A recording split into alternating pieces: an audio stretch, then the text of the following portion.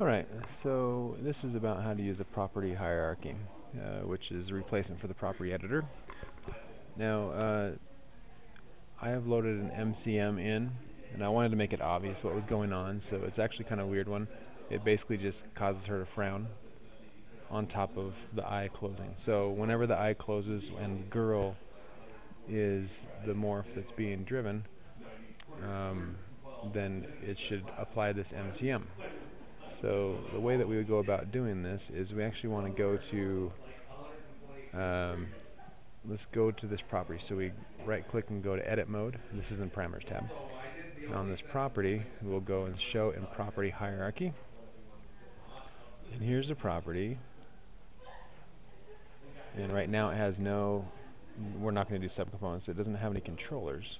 So what we want to do is go and find the property that it needs to fix, that the MCM is for. So let's go ahead to, I'm going to go to currently used, and it's the eye closed left.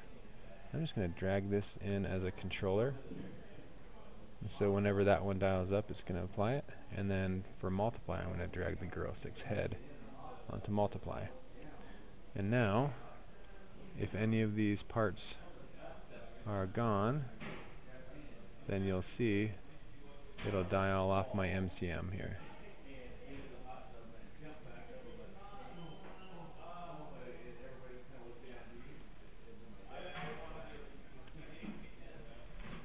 So that's how you hook it up, and then you just save out your morphs that you work on.